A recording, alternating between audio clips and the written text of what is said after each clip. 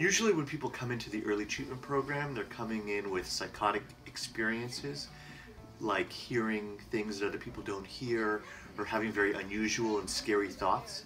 And so the medicines we prescribe at the early treatment program are designed to target those specific symptoms and help people achieve remission, help those symptoms go away, so that they can go on to achieve their hopes and dreams for themselves and continue to go after their goals in life.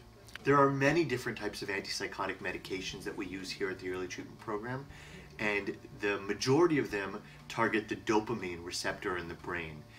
It blocks dopamine, which is thought to be responsible, at least partially, for some of the psychotic experiences that are pretty scary, that bring people to the early treatment program. All medications can have potential side effects, and that's something that we monitor very, very closely and take very, very seriously. And my job as a psychiatrist is to make sure that the medicine is helping with the symptoms but not causing any side effects. The best thing that someone can do if they're struggling with some psychotic experiences is to take medication to help those experiences go away. But of course, here at the early treatment program, we let each individual decide for themselves what works best for them in their lives.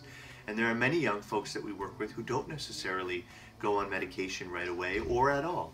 Typically, we would recommend that somebody stays on medication for about 6 months to make sure that the symptoms are under control. Some people take medicine for their entire life, just like somebody who would have diabetes or high blood pressure.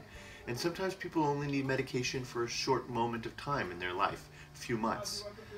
It's hard to know initially how long somebody's going to need to be on medicine, but you should work with your doctor to figure out exactly what the right dose is and for how long.